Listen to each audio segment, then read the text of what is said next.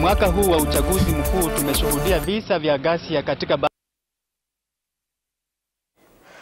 Naam, tunaendelea kuzungumza tu na vijana katika kaunti hii ya Nairobi na vile kabisa taifa zima. Kumbuka kwamba kauli mbiu dumisha amani, usipige jirani piga kura, na iwapo utataka kuchoma sana basi choma takataka. Semeke tu ni kauli ambayo imezungumziwa na wenzetu walio hapa katika lengo la kuleta umoja na amani nchini Kenya.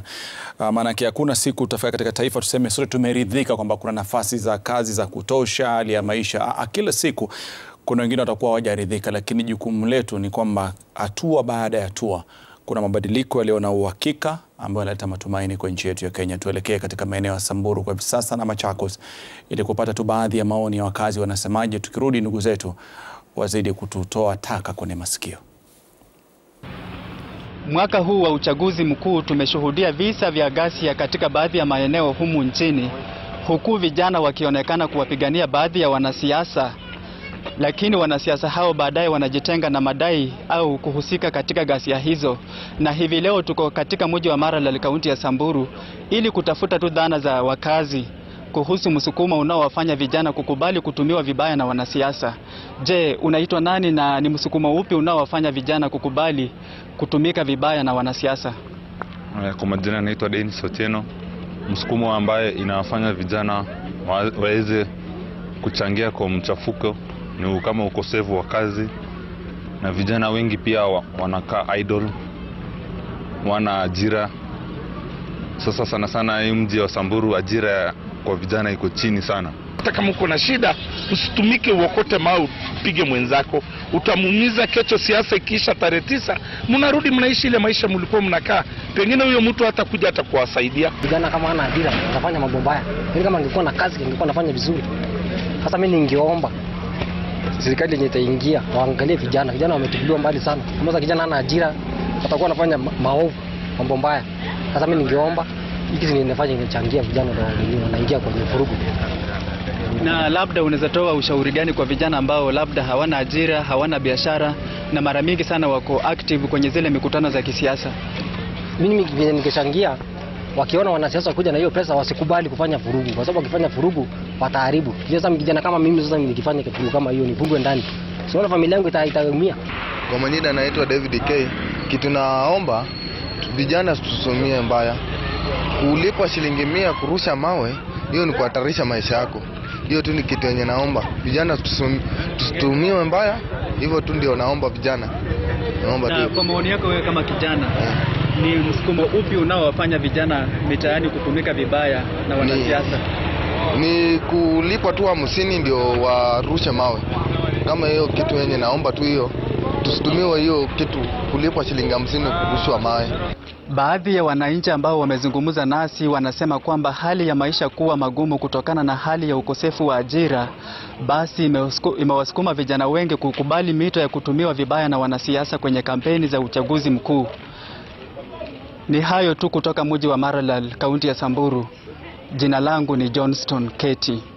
Huku joto la kisiasa likiendelea kuinuka na kila mwanasiasa akionekana kujipigia debe, leo tuungana na vijana na wananchi kutoka kaunti ya Machakos watueleze kwa nini wanaonelea vijana hutumika visivyo na wanasiasa. Wengine wamesoma, lakini sababu hakuna kazi, ujira hakuna, ndio sababu wanafuata mahali popote wanasikia kuna pesa. Vijana wanatumika vibaya kisiasa kwa sababu ya ukosefu wa ajira na hali ngumu ya maisha. Lakini licha hayo, haipaswi vijana watumike vibaya na hao wanasiasa kuendeleza ajenda yao. Vijana ambao wanatumika vibaya wanatumika kwa kuwa mara mingi wanasiasa wetu hawana sera, hawana ajenda. Kwa hivyo mara mingi wanatumia vijana kuwapa pesa, ndo vijana waimbe wimbo wao, ndo wakubalike. Vijana watumiwa vibaya katika siasa hizi ni ukosefu wa kazi.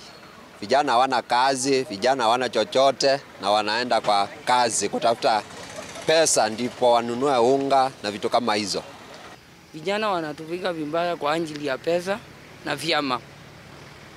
Jambo la kwanza la kuongea juu ya chama ni kuwa Vijana kwa wakati huu kuna mmoja ambao wanamuunga mkono na akikosa kupita wananzua vurugu. Na kama ule mwanasiasa angekuwa anafanya kitu ya inafaa, mtu wa kwanza kuwa naye ni mwanae, sio wale wetu, kwa sababu mazuri inaanza kwako, lakini mabaya inaanza kwa wenyewe. Naam, umesikia mwenyewe kutoka vijana tofauti katika kaunti ya Machakos, ambapo wameelezea kwa nini wanasiasa wanawatumia visivyo katika siasa zinazoendelea. Nikiripotia runinga ya Citizen kutoka kaunti ya Machakos, mimi ni Enoch Musui. Madawa ya kulevya kutumiwa kwake katika jamii kisiasa huwa kwamba vijana pia wanafuata maelekezo ya baadhi ya viongozi ambao huwalewesha, huwapa bangi, huwapa chang'aa ili watekeleze jinsi mwanasiasa huyo anafanya. Na baada ya yote haya, kiongozi ama kijana huyu ameumizwa, amefariki, na hivi kwamba amepoteza kile alikuwa anatafuta katika maisha. Sana sana vijana hawana kitu ya kufanya, kitu muhimu ya kufanya. Especially kwa upande ya biashara, kuna wale wamejikaza, wamenunua mapikipiki zao, kuna wale wamejikaza, wameanzisha biashara yao ndogo ndogo, wanajaribu kufanya, lakini ukiangalia hali ya biashara ni ngumu. Environment ya biashara ni ngumu, hawako vizuri kifedha kufanya biashara vizuri ili waweke kitu kwa mfuko. Uchumi imekuwa ngumu, maisha saa hii imekuwa, saa hii ukitembea tuweze ona kazi. Sasa tunaona hiyo uongozi kupeleke upoa sana. Sasa tunaona yeye bwana mama boda boda, biashara za haya hakuna, tunaumia tu maisha vile, na tunaumia. Tunaweza tutafute kwa mwingine atupatie kwa uongozi, ndio pengine tupate pesa tuweke mfukoni. Watoto tumeshindwa kupeleka shule, tumeshindwa tufanyaje? Tunatembea tu kwa barabara, hakuna kazi. Tunajua kwamba ni msimu wa siasa na kwamba vijana wengi wamekuwa wakitumika kuvuruga siasa ama mikutano za wapinzani wao. Niko hapa katika mji wa Kapsabet ili kupata kujua nini hasa inachangia vijana wengi kukubali kujihusisha katika vurugu wakati wa siasa. Tunafanya vijana watumike ni ukosefu wa kazi. Wanakuja kuwadanganya na pesa fulani, pesa kidogo, ndio vurugu inaletwa. Ni ukosefu wa kazi, wape vijana kazi. Kama vile tuko hapa tuna kazi, mtu anakuja kudanganya 200, 300, tunazua furugu. Hiyo ndio inakosesha vijana, ndio maana analeta furugu. Mtu akisikia ameitiwa kuna kamia 200 mahali na labda hata hajajua hiyo kazi anaenda fanya ni gani, iwe ni labda ya kwenda tu kusumbua kwa siasa kwa sahihi, kupiga mwenzake ama kusababisha kufurugana, bora apate yake jioni. So mimi naonelea, kwa maoni yangu, ni ugumu wa maisha na watu kuwa idle, watu kukosa kazi. So mimi maoni yangu ningeambia serikali iangalie. Sasa hii watu kwa ground wanapitia magumu, ni vile hawawezi kujiexpress ama hawawezi onekana. Kwa mtazamo wangu, vijana wanaincludiwa corruption kwa sababu wengine ni idlers, ukosefu wa kazi. Sasa kama vijana wamekosa ukosefu wa kazi, sasa wanajaribu wakiambiwa ati maybe mtapewa kitu fulani, hivyo ndivyo sasa wanaincludiwa kwa hiyo ukosefu wa kazi. Niyo shida ndio tuliopa, na serikali inafaa tuangalie sisi, waachilie pesa zikuwe mashindani, ndio tukipata pesa vijana wasikuwe wakisumbua hapa na pale kusanyika kwa vijana. Inafaa waangalie juu hii mkutano ndogo ndogo ndio inafanya vijana wanaanza kujadiliana mambo kama hiyo. Wakipatiwa pesa kidogo wanaanza uhalifu. Hiyo kitu ndio tunaomba serikali iangalie, wadhibiti mkutano ndogo ndogo. Ni wazi kwamba wenyeji hapa wamesema kwamba ukosefu wa ajira ama ukosefu wa pesa za kujikimu imechangia vijana wengi kutumika kuvuruga mikutano za kisiasa. Kutoka hapa kaunti ya Nandi, jina langu ni Daniel Korir. Naam, shukran sana Daniel Korir kutoka Nandi. Tumesikia vile vile kabisa kutoka Bungoma, Machakos na Samburu. Na Rashid, kile ambacho kinasalia kama kibwagizo ni kwamba vijana hawana ajira, vijana hawana fedha, kwa hiyo wanaambulia kutumika vibaya na wanasiasa. Na sasa lakini pia kuna swali linaibuka, ni kwamba je, kama una hela, kama una kazi, unachokifanya sasa hivi kabla uchaguzi kitakupa hela, kitakupa kazi, kinaweza kupotezea maisha yako. Kwa nafikiri pia ni uzi mwembamba ambao huwezi kujua waweza simama upande wapi, lakini nafikiri tunahitaji hekima na busara zaidi kuliko unyonge tulionao wa kimaisha. Na tunao wageni wetu katika studio. Kuna baadhi ya wale ambao wanasema labda nikikuleta Rashid, ni kwamba wengi wanasema kwamba wanaona mambo yakifanyika na wale ambao wanafanya yale mambo ambayo si mazuri hawachukuliwi hatua yoyote. Unaona kwamba hili joto la kisiasa linapelekea uhalifu mwingi kutendeka na wale ambao wanatekeleza uhalifu huo kusalia wakiwa uhuru? Mimi naweza sema ni kweli wanachangia sana, wanasiasa wanachangia sana kwa hii mambo ya vijana kuzua vurugu na wizi sana. Cause sasa hivi mimi naishi na beshte yangu tu vizuri pale mtaani, but sasa hivi venye tunaenda election sasa hivi ndo ndajua ule ni Mnubi, ule ni Mjaluo, ule ni Mkamba, ule ni kabila fulani. Hiyo time nyingine tulikuwa tunaishi kama wa Kenya, hatuna hiyo tribe hatuna, but kuna kiongozi atakuja pale utajua pengine ni Mluya, pengine ni Mjaluo, Mkalejin, nini, yeye ndo ataleta hiyo mambo ubinafsi, ukabila. Akianza kusema sisi dhidi yenu nyinyi. Unaona? Sasa hiyo inachangia sana kwa huo politician, kuna zile word zenye atatumia pale, itabidi mimi nisaliti neighbor wangu. Unaona? Cause yeye amekuja kumeet watu fulani. Especially mbona hiyo time nyingine hakukuja kwa meet, amekuja sasa kumeet watu fulani, na watu unajua tunaishi nao Kibira wote, unajua Kibira tuko na tribe zote tunaishi, but sasa siasa ndo utasikia kuna kiongozi amekuja ameita watu fulani, ameita Waluya, ameita Wajaluo, ameita, unaona kuna ile something, kuna question mark hapo, unaona inaonesha kuna watu wana supposed to inafaa wachukuliwe na uzito zaidi na wengine yani ni kama hawako, unaona. Na hizo vitu zisipochukuliwa na uzito ndo inafanya chaos. Hata si tukijaribu kufanya venye si tutadistribute hizi kadi, tutafanya nini, but au viongozi wasipoweka mind yao pamoja, tuongelelee peace kwa ujumla tukiwa wote, hakuna kitu, bado tutarudi pale pale, unaona. Labda tukikuja kwako, unahisi kwamba maafisa wa usalama pia wamechangia katika kulegeza kamba wakati huu ambao joto la kisiasa lipo? Naam, asante sana Hassan. Kwa maoni yangu nahisi wamechangia kwa ukubwa. Nikitoa mfano kule nyumbani Kibra, tuseme kuna mkutano, alafu vijana wanakuja pamoja, wanafanya uhalifu, labda hiyo keo sama hiyo kuja pamoja, simu ya huyu itaibiwa, huyu atagongwa, atafanya nini, lakini juu ni politician fulani yako na anajulikana na maafisa, hawa vijana wamefanya vurugu, hawatashikwa. Hiyo inachangia pakubwa kwa kuleta uhalifu. Na pia tuseme polisi wangekuwa wanakuja wanachukua hatua, wanasema vijana nyinyi ndio mmeshifanya hivi na hivi na mmekuja kwa sababu ya huyu, tutachukulia huyo hatua, kesho akija vijana watahusika, watakuwa na ile uoga. So mimi na feel wanasiasa na mapolisi wamechangia sana kwa ukosefu wao. Na ukizungumza kuna mtu anajiuliza swali anapokuwa anakutizama, mbona huna uoga wewe? Maana kuna viongozi wengine wanakuambia kwamba mimi nawajua vijana, lakini kuwazungumzia naogopa kwa sababu labda watanitafuta ama watanyima kura. Mbona wewe kama binti hauna uoga kwamba unaweza tembea mtaa hadi mtaa Kibra kukoteza amani na watu kuishi? Nini nakupa nafasi kwamba useme acha nihatarishe hata maisha yangu, lakini hakikisha kwamba nimepata Kibera ambayo ina sauti moja na maendeleo? Nini nakusukuma zaidi kwa mabinti wengine ambao labda ndugu zao ni wahalifu, lakini hata kutaja yeye mwenyewe pia anaogopa kumwambia? Naam, kitu inanifanya nisiogope, ninataka kuona future yangu na ya generation inakuja na ya watoto wangu na ndugu zangu ikiwa sawa. Tukisema sisi wote tunyamaze, tunauziwa uoga na tutawekwa tu kwa mali nyungu moja, tutashinda tukipikwa, tukipelekwa mali moja, tutakuwa tunafuatana tu. So nimeamua kama youth, sikupata fursa ya kupiga kura 2017.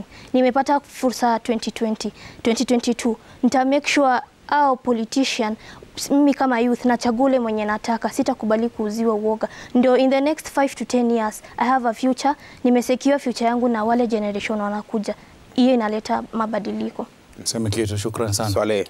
Kuna swali umeuliza. Naam. Na ni swali la muhimu sana, kwamba kuna wahalifu ambao wanaenda wanatekeleza mambo mabaya kama vile vita katika siasa na hakuna hatua inachukuliwa. Kwanza lazima tuseme ya kwamba the National Police Service must practice political neutrality they must be apolitical, wafai kuegemea pande yoyote ya nini ya kisiasa. Mhalifu ni mhalifu, iwe ana support William Ruto ama Raila Odinga. Deal with them in the manner stipulated by the law. Ya pili, kuna kitu mimi nataka nieleze vijana. Shida ya vijana itatatuliwa na vijana. Wakisupport vijana, wakishikana kama vijana na wakiongeleshana kama vijana. Sisi si Wajaluo, sisi si Wakikuyu, sisi si Wakalenjin, sisi si Waluya, sisi wote tunateseka. Sasa ukishajua shida ya ule ndio shida yangu, inafaa tukutane na tuulizane hii shida ambayo inatukumba sisi kama Wakenya tunaweza itatua kwa njia gani. That brings me to a conclusion that we need visionary leaders with integrity. Leaders who will say, I was elected to serve the people. Anakuja anawauliza, ndio nimechukua hii kiti, mnataka tuanzie wapi, tuifanye kwa njia gani, tuangalie yale matokeo, alafu tuimprove namna gani. Lakini hapo swali nafikiri pia kuna mtihani, kwa sababu kuna baadhi ya viongozi ambao wamekuja wameweka maadili mbele, viongozi ambao wameweka sera zao mbele, lakini wakija wakisema wanakuja hamjitokezi. Vijana, sababu mnasema tuwezi kuona tukapoteza muda wetu ukaongea alafu katuacha bure. Ndio maana wale wenye maadili, wenye sera, wengi wanasema kwamba Rashidi, huwezi kwenda mtaani ukasema njoni tu mnisikize manifesto yangu. Hii kitu inaanzia na mimi na inamalizika na mimi.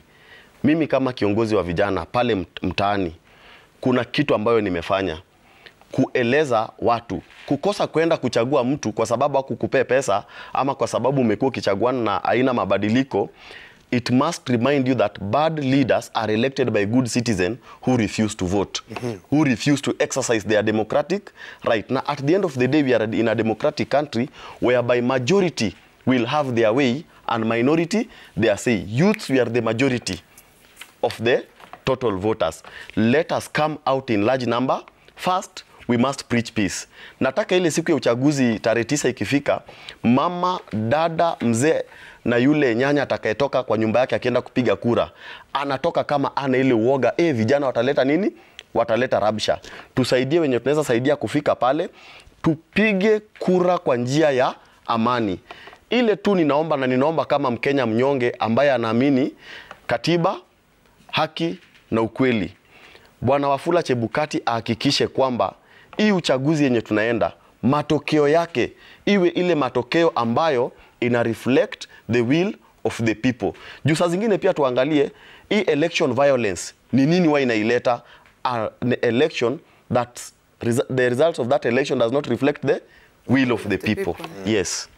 Naam, labda Jen, kwa upande wako wamegusia kisema kwamba kuna baadhi ya watu ambao wanafanya makosa, lakini kwa sababu wako katika joto la kisiasa ama wako chini ya mwanasiasa fulani, wanasalia kuwa huru hata baada ya kutekeleza yale makosa ama uhalifu wa aina fulani, kama ni kuiba simu ama kumpiga mtu katika mikutano hiyo ya kisiasa. Je, umeona hayo, na labda kwako wewe ushauri wako kwa vijana ambao wako kule nje ni upi?